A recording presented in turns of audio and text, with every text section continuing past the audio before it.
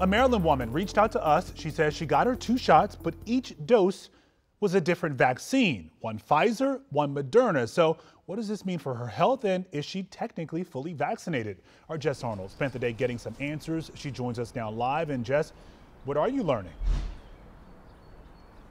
Lorenzo, I spoke with a Johns Hopkins doctor today, and he said there is not a lot of research on this, but since they both contain that mRNA and protein, he would consider her fully vaccinated. And he said that since she hasn't displayed any symptoms 2 weeks out now from that last vaccine, the doctor said that she should be fine. But it has been a whirlwind couple of weeks for Belinda Young as she has been searching for answers.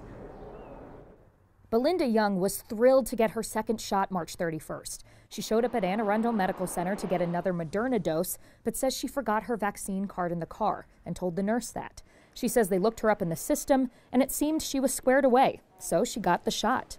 And I'm sitting there all happy and, getting ready, and I was like, wait a minute, why does it say Pfizer? And because I got Moderna on the first shot. She had gotten 2 different vaccines. Every single doctor that you listen to is saying you have to stay with what you already have. So, am I a misfit? I don't get it. Anne Arundel Medical Center told us standard procedure for second doses is to verify the manufacturer of the first dose with the vaccination card or through the state system. But, quote, in rare instances, we're unable to verify this information using either method. If a community member comes into one of our clinics without presenting a vaccination card and we're unable to verify their first vaccine in the state system, we will now reschedule their appointment until we can confirm the manufacturer. Young is glad there's a policy change, but what does having both a Moderna and Pfizer dose mean for her health, and does she need another shot? Dr. Panagis Galiotsatos with Johns Hopkins says he would consider her fully vaccinated. So if this was my patient, I would tell her, it's the same technology. I think you should be fine. I think it's still going to get us the outcome that we want in regards to kind of the immunity and establishment of that.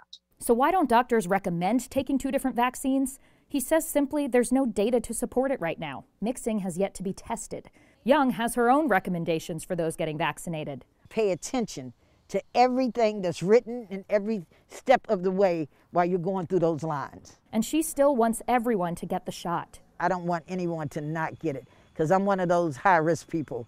So I would like to see everyone get vaccinated. Now, recently, the Pfizer CEO said that people will likely need a booster shot in about a year. So what does Young, who only got 1 of those shots, do? Dr. Galiotsatos said his advice would be to err on the side of caution and take it.